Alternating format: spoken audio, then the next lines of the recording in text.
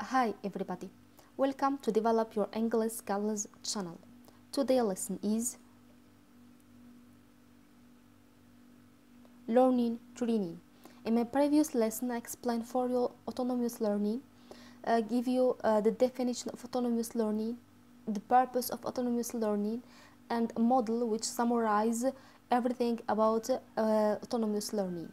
In this lesson I will explain for you learning training. Learning training and learning autonomous learning are two connective topics. They are not so different from each others. They have just some details, different details. So now I will explain for you learning training. I will give you the definition of learning training, the purpose of learning training, and language learning strategies. I will explain for you the relationship between language learning strategies and learning training. We will also explain the types of language learning strategies. Then I give you practical tips for strategy learning. At the end, I will explain teacher rules. So let's start with the definition.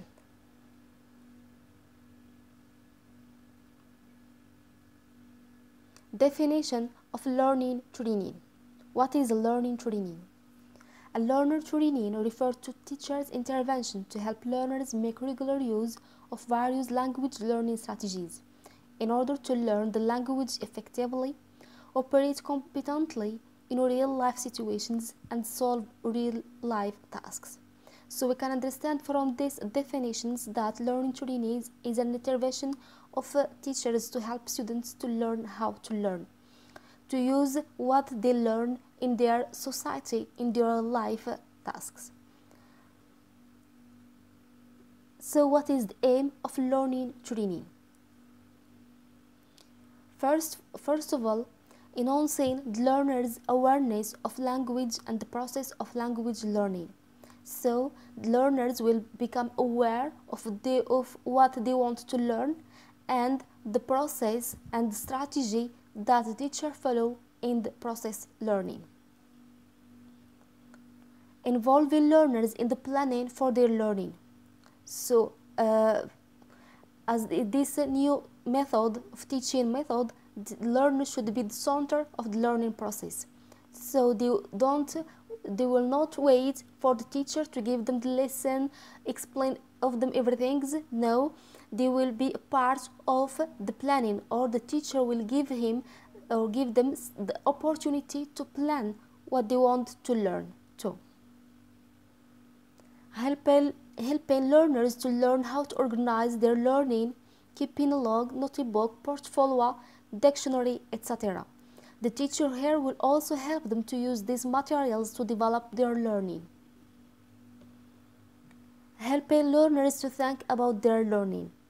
As I said that students will be a part of the learner process, so they will think about what they want to learn, when, etc.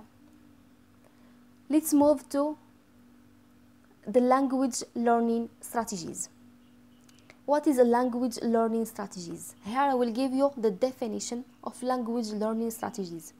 Language learning strategies are defined as specific actions, mental steps, operations, or techniques that learners often use deliberately to improve and facilitate the meeting, storage, internalization, retrieval, or use of the new language. So we can understand that language learning strategies are mental steps or are the entire person activities. You will understand more when I give you more details and more definitions. Next definition is, this definition help us to understand the relationship between language learning strategies and learning training.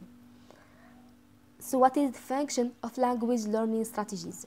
Within the communicative language teaching, these strategies are problem solving and geared towards improving the learner's communicative competence in its totality, grammatical, sociolinguistic, discourse, and strategic competence. They are also used by learners to regulate their effort while learning the language.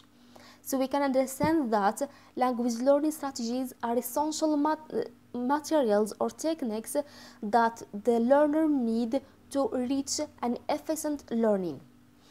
Also to communicate and use language fluency. Let's say the types of language learning strategies, which will give you more details and more information, also will help you to understand more about language learning strategies. Language learning strategies types. The first type is direct language learning strategies, which directly involve the subject matter or the language. It divided into 3 types. You should remember that direct language learning strategies directly involve the subject matter. You can understand why soon. The first type is memory strategies. So what is the function of this strategy or memory strategy? Aid in entering information into long-term memory and retrieving information we needed for communication. So we can understand that memory strategy help learners to keep or entering information for a long term, then use it when in the producing text in the communication, during communication. This is what is the definition of memory strategies. Cognitive language learning strategies are used for forming and revising internal mental models and receiving and producing messages in the target language. So this strategy helps learners to understanding the receiving message, also help them to produce a new text message during the communication. Sure. Compensation language learning strategies are needed to overcome any gaps in the knowledge of the language. So what is the function of this compensation of language learning strategies? The function is that these strategies help learners to overcome any problems. For example, if you still have problem in grammar or lack of vocabulary, etc. So this strategy help learners to overcome their gaps or problems. These are the types of learning of direct language learning strategy are memory strategy, cognitive language learning strategy, and compensation language learning strategy, which are directly involve the language. The next type, which is indirect language learning strategy, which don't directly involve the subject matter itself, but are essential to language learning nonetheless. It divided into 3 types. So these type of strategies of language learning strategies are not involved to the subject matter or to the language, are not directly involved. The first one directly involved, but are essential to language learning nonetheless. You will see the types and understand what I'm talking about. The first strategy is metacognitive strategies. Help learners exercise executive control through planning, arranging, focusing, and evaluating their own learning. So this strategy helps learners to focus on their learning, to evaluate their information, to arranging the last or the old information and the new ones, to planning for their learning, etc. The next strategy is affective language learning strategy. Enable learners to control feelings, motivations, and attitudes related to language learning. This strategy helps learners to control their personality, feeling, attitudes, etc. during the communication. The last strategy is social strategies, facilitate interaction with others, often in discourse situations. So here, in this strategy, help learners to integrate in the new society and interact with others easily. This is the functions of these strategies. I think now you are understanding what is the meaning and what is the function of these language learning strategies, which have two types: direct language learning strategies which involve directly to the language or to the subject matter, and indirect language learning strategies which are essential to language learning even though it is not directly involved subject matter or the language. Now let's move to the practical tips for strategy learning. Learning training can only be achievable if an effective and well-organized instruction is undertaken on a daily basis. So the effective learning training can be reached if well-organized instruction, if some activities organized in the daily basis. For example, invite learners to perform a task or series of tasks and then highlight the benefit of using any of the strategies specified, centering one's learning, interferencing, rehearsing, encouraging oneself, etc. So to reach efficient learning training, the teacher should use many tasks or series of tasks and ask students to perform. Set goals and time limits for the recognition and practice of these strategies and consider individual style differences. Here that can understand that each activity should be defined with a limit time.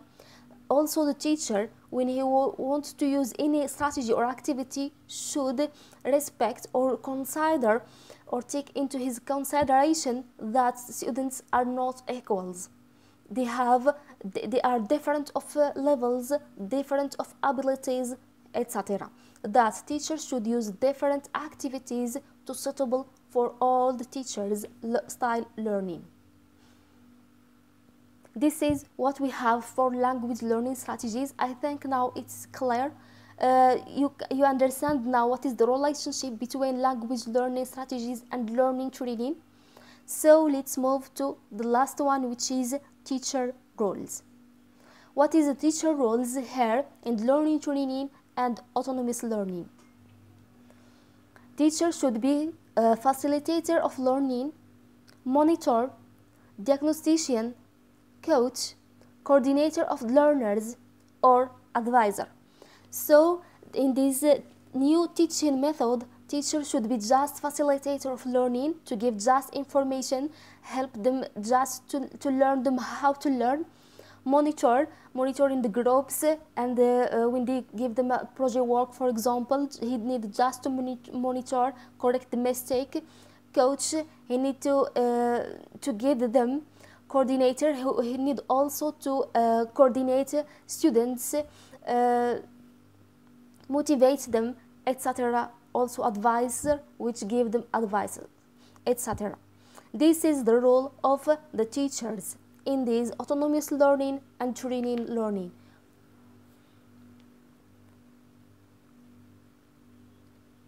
See you soon, inshallah. Don't forget to press like and subscribe. Also share to other future teachers to benefit them and to help them to prepare well for the teaching exam. See you soon, inshallah. Bye.